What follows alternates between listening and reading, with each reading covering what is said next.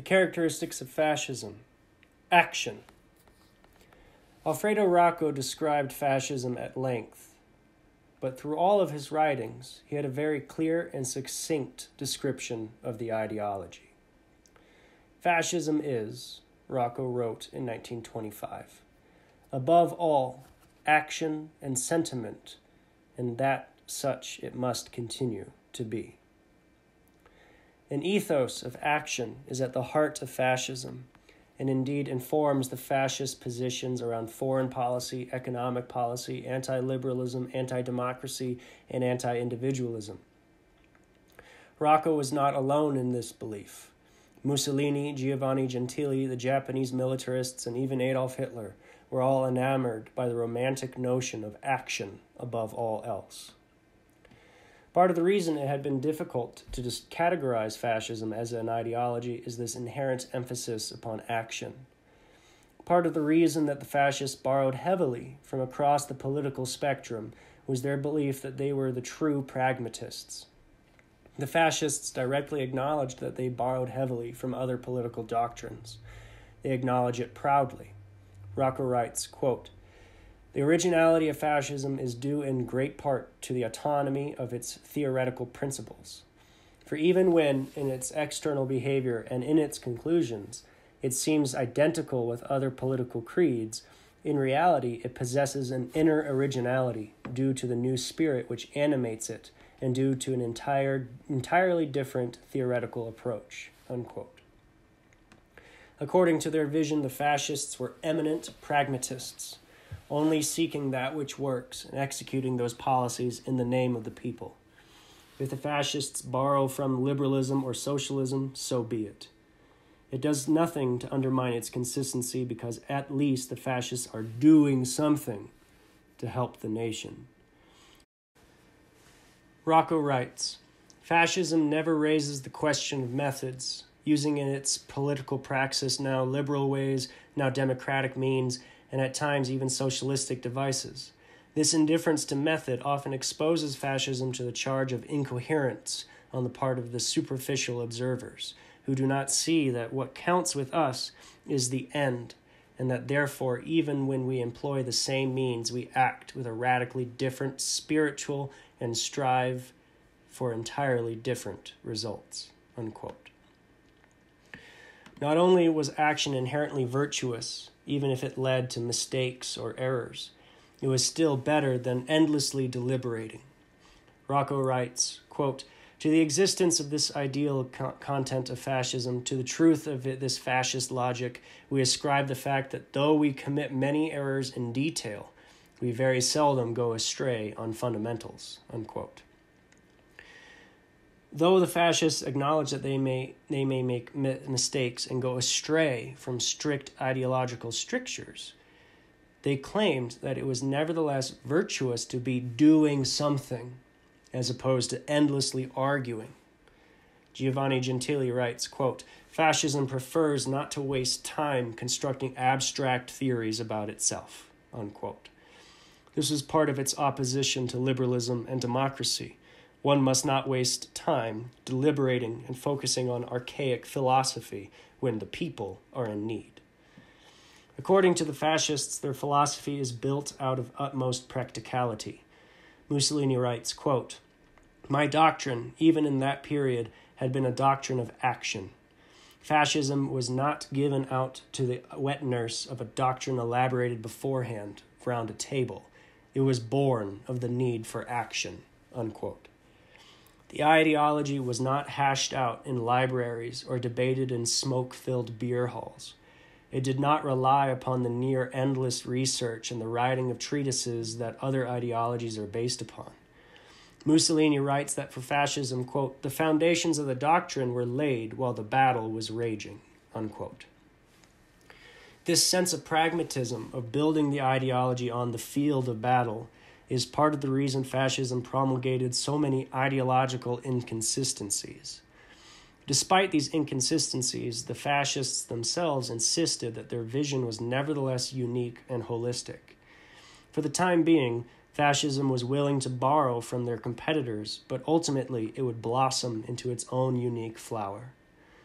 Mussolini writes that fascism was, quote, destined later, after a few years, to develop into a series of doctrinal attitudes which made of fascism a self-sufficient political doctrine able to face all others, unquote. For the fascists, their ideology was not merely a series of political postulations, rather it was a way of life. Gentile writes that, quote, the political doctrine of fascism is not the whole of fascism. It is rather that its more prominent aspect and in general its most interesting one, unquote. While politics was immensely important to fascism, it ultimately sought to build communities in their own image. Further, fascism was the only way for a community to achieve a holistic and genuine sense of identity. Action was a key part of this identity. Mussolini writes, quote, fascism desires an active man, one engaged in activity with all of his energies.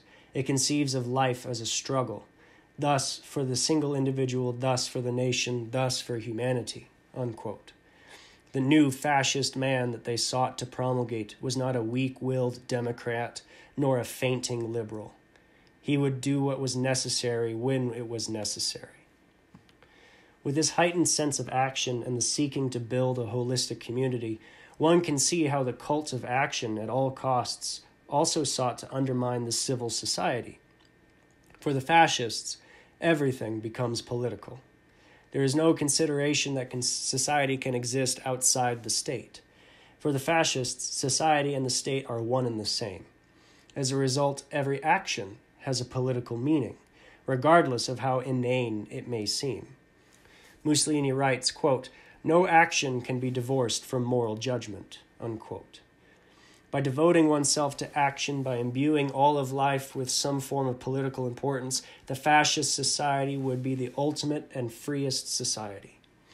Gentile writes, quote, if by system or philosophy we mean a living thought, then fascism is a perfect system, unquote. The Japanese largely agreed with these sentiments, particularly when considering their cultural ideals. The ideals of the Bushido Code line up very well with the contentions of Mussolini and Gentile. For the Japanese, quote, a samurai was essentially a man of action, unquote. The noble samurai must be prepared to act, to do what must be done in the name of his honor and the honor of the emperor. Furthermore, action played heavily into fascist conceptions of how history progressed and was formed and how the future would be shaped. Mussolini wrote that, quote, outside history, man is nothing, unquote. Human beings cannot be considered to be human beings if they are acting in a vacuum. Indeed, a human being acting in a vacuum would be impossible. The same goes for whole communities and civilizations. This sense of action forming all of history connects very directly to fascism's inherent militarism and the belief that only the strong can survive and write the histories of the future. Historian Jorge Dagnino observes that for the fascists, quote, life itself was a permanent war and had to be combated with the disciplined spirit of a soldier, removing any trace of compassion that could weaken the nation's might, unquote. So it must always be, and always will be, the civilizations willing to act and do what must be done to preserve themselves will be the only ones remembered, let alone worth remembering. Hitler in his writings also echoed these sentiments about national and racial conflict shaping the course of history. Hitler writes, quote, only force rules. Force is the first law. A struggle has already taken place between original man and his primeval world. Only through struggle have states and the world become great. If one should ask whether this struggle is gruesome, then the only answer could be, for the weak, yes. For humanity as a whole, no. Unfortunately, the contemporary world stresses internationalism instead of the innate values of race, democracy and the majority instead of the worth of the great leader, unquote. Unlike Marxism with its class struggle shaping history, Hitler believes racial or national struggles shape history. Nevertheless, both conceptions of history are fundamentally Hegelian. Thesis and antithesis must always come into violent blows to form synthesis. If one wishes to be the writer of history, one must be victorious, and the victor is invariably the one who acts first. This also connects to the fascist propensity to aggressive wars of conquest as opposed to defense. There has been a consistent argument in many analyses of fascism that fascism is inherently anti-intellectual and anti-modern. Giovanni Gentile stated as much when he wrote that, quote, "Fascism is eminently anti-intellectual, eminently Mazzinian, and that is, if by intellectualism we mean the divorce of thought from action. Fascism is hostile to all utopian systems which are destined never to face the test of reality," unquote. Gentile's sense of anti-intellectualism being directly connected to the ideal of action is important to keep in mind. Some analysts misinterpret this idea of anti-intellectualism. Quote, Kitchen, for instance, argues that fascism was in essence the reverse image of modernization. And Turner, focusing on the German experience, says that Hitler wished to create an anti-modern utopia, unquote. This argument ought to be broken down, as one element of it does not carry much water. The idea that fascism was anti-modern in any sense does not hold up under scrutiny. The idea that the fascists were anti-intellectual deserves deeper analysis. It cannot mean that they were against education or intellectual pursuits. This is particularly the case when one considers that there were many highly educated people at the center of the movement. Giovanni Gentile was a philosopher and a professor. Joseph Goebbels had a PhD in German philology from Heidelberg University. On his own time, he had an active interest in drama, poetry, literature, and even wrote an expressionist novel. Alfredo Rocco was a lecturer in commercial law at the University of Urbino. Rocco also worked at the University of Macerata and was a full professor at the universities of Parma and Palermo. Between 1910 and 1925, Rocco taught business law at the University of Padua. Philosopher, writer, professor, and university president Martin Heidegger famously supported the Nazis and helped them to reform the university system in Germany. He is described as one of the most important philosophers in the 20th century. He, quote, exerted an enormous influence on virtually every other humanistic discipline, including literary criticism, hermeneutics, psychology, and theology, unquote. Famously, the NASA space program got its start by recruiting former Nazi rocket engineers in Project Paperclip. Werner von Braun was a brilliant engineer who built rockets that the Nazis used to bombard London throughout the Second World War. Later, he became an extremely influential member of NASA. The list goes on and on. There were many intellectuals amongst the core members of the fascist movements: engineers, doctors, lawyers, professors, teachers, etc. Given this evidence, it is apparent that anti-intellectualism is not the same as anti-education or an anti-intellectual exercise. What was meant by anti-intellectualism was deeply connected to the idea of action.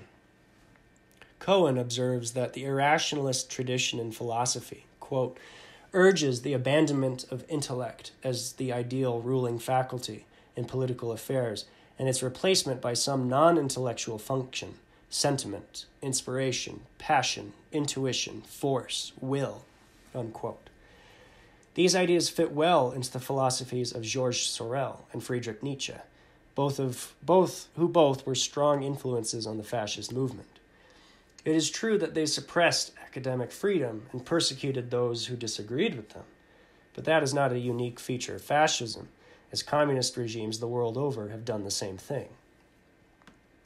It should be undeniable that at the core of fascism is a cult of action, of doing what needs to be done, the consequences be damned. One result of this creed of action is that it appealed to youth, as can be seen in the growth of youth programs, as well as how many young people were among the earliest backers of the fascist cause. Another result of this creed was that the fascists consistently claimed to be pragmatists, merely seeking that which works, regardless of ideology. They worked for the people. They had no time to host a debate club in a library.